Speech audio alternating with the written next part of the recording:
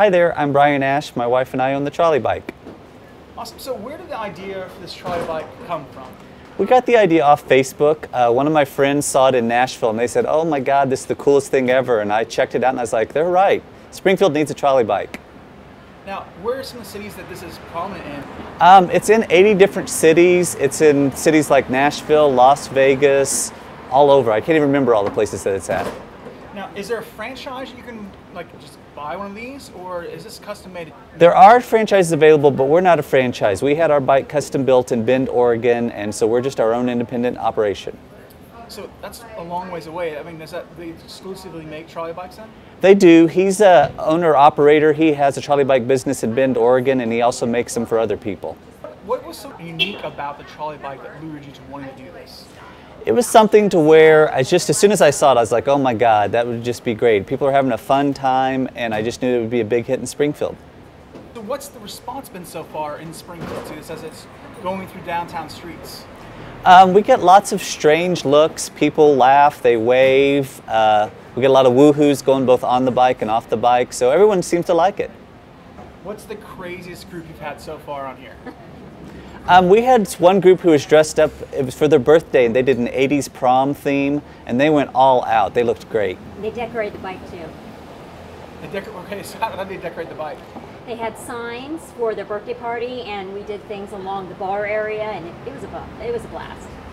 Now let's talk about just the side that everybody's wondering about. People are drinking on here, having a good time.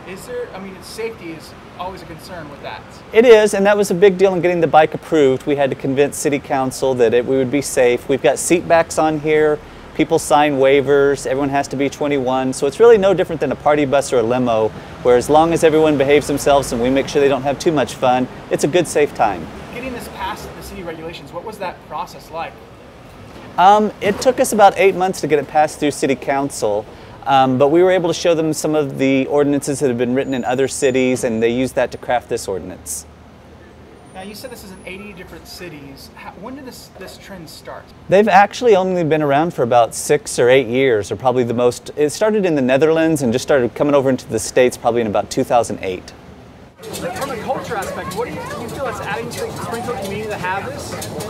Well, it's not so much even just the culture that it adds, but what I'm finding is people who come in from out of town, it's a great way for them to see Springfield, and you kind of get to see all the best things downtown has to offer.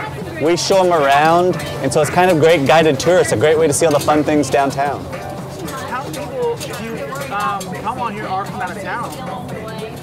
I would say we probably get 25% of our groups are from out of town, and what we have is like someone had her bachelorette party and she had friends come from all out of town for her wedding, and while they were all from out of town, she wanted to show them all downtown, so the trolley bike was perfect for them to all go out and have their bachelorette party on the trolley bike. So from a perspective of tourism, this could be a pretty good draw. Where's the closest other trolley bike to Springfield? There's one in St. Louis and one's in Kansas City, okay. So probably 3 hours away. The business model, pretty successful so far? Absolutely, yeah. We've made money from our very first month that we started. We don't have tons of overhead.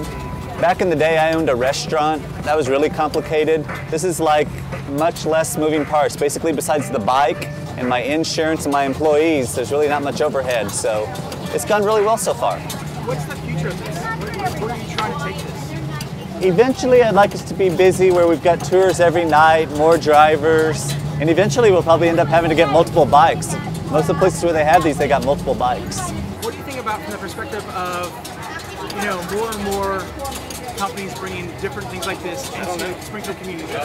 Are these successful trends in other communities and other cultures? Wave to the camera.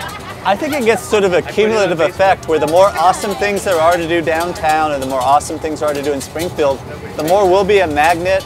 We'll attract businesses who want to be here because there's fun things for their employees to do. So it's just a good deal for everybody.